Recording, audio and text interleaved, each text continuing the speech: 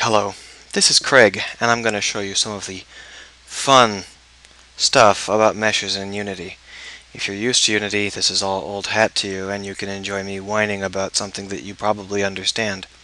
If you're new to Unity, you're probably running into these same problems and are wondering how the hell to fix them. So here's the idea. I want to build ships out of ship components. I want to do it programmatically, rather than dragging them on and then arranging them and then saving them. I want to be able to allow the player to drag them on and rotate them and save them and even generate them randomly. So I created a bunch of ship components, and I was wondering, like this one. And I was wondering, well, when I try and move them programmatically, they don't move. What's going on? So I started looking into it, and here is what should happen. This is a cube. A cube is not an imported mesh. It's fundamental. And I've gone ahead and squashed it. And this is what it looks like. It creates one component and the ship flies away. That's exactly what I wanted to do for debug purposes. So let's go ahead and replace the cube with a mesh. So this is the shape of the mesh I'm using to show you. So it should create it and fly away. No, it's not flying away. You can't set the position on a mesh. It doesn't work, except after about 10 seconds, it does work.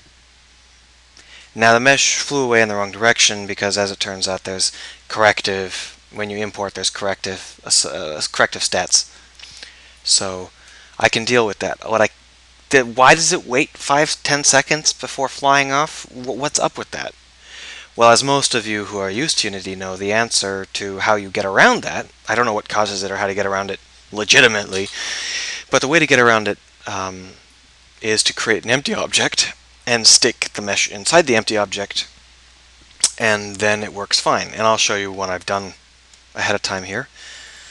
It's the same exact object, except this time it's contained within an empty object, and it's got the name without a P in it, because I'm really lazy. It works fine. Problem solved. Nah, problem not solved at all. Problem very much not solved. Here's that component I was just showing you, the empty object that contains the mesh. This is the rotational widget. So hey, I want to rotate this. Now it's rotating around the middle. That's no good. I want it to rotate around the front edge here. Yeah, that's not going to work. So let's go ahead and what I'll do is I'll just set the rotation to 0, and then I'll go inside, and I will move this mesh.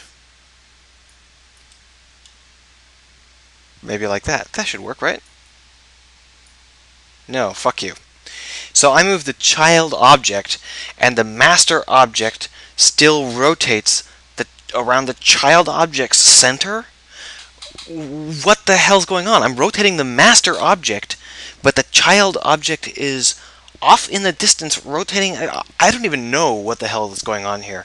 What I do know is that it behaves correctly if you combine two meshes together. So if I were to do this, and I were to do this, and I were to select them both, then they would behave as you'd expect, rotating around the point between them. But I can't get them to rotate around a specific point I make. As far as I can tell, the only way I can do that is by creating a cube, setting it to invisible, sticking it in the object at the point I want to rotate, and then it'll rotate around the midpoint between the cube and the object in question. So if I put a cube down here, like, go ahead and like this, and I need to move the ship so that I can see what the heck's going on, like this. So if I move the ship